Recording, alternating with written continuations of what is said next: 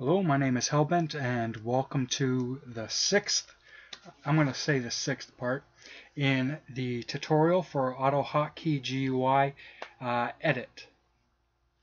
In this one, we're going to look at making it so that way, once we create a GUI and add the edit box in, the user isn't going to be able to change anything that we have in our edit box. Because let's say, for example, we have in our edit box, we have instructions or something like that, something that we want to have permanently on our GUI. We don't want the user to be able to accidentally erase it or change something. So we're going to look at that. So I'm going to take the first minute and I'm going to add in my defaults or my presets for all my scripts.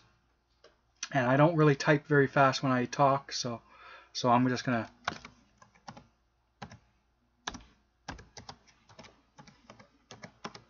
And if you have any questions about what I'm doing with these defaults, I cover these in pretty much all my tutorials back from like a long time ago. So if you're curious about some of these things, just go back and watch some previous tutorials.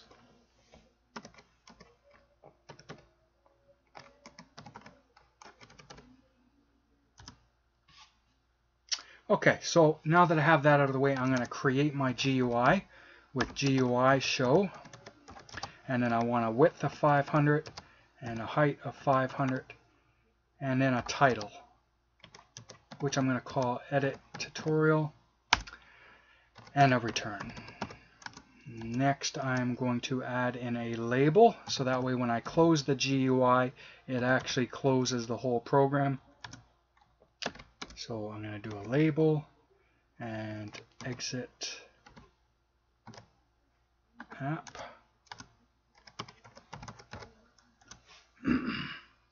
Make my GUI always on top.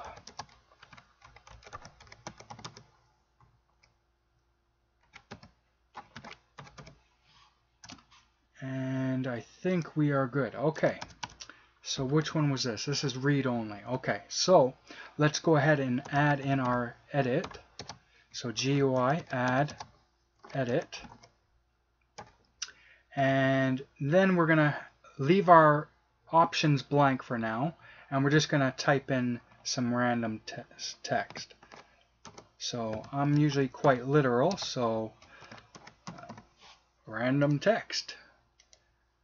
Save. Play. Okay, so here we go. We have our GUI, we have our edit box, and we have some random text.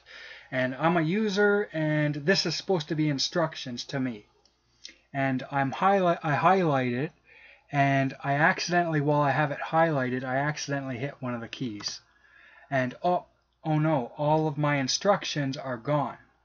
So, to prevent this from happening, all we need to do is in our options, all we need to do is just type in read only. Save the changes and run it. And now I can type until I'm blue in the face and it isn't going to do anything. Okay, so that's how you make it so that way your edit field is read only, so your user can't mess anything up.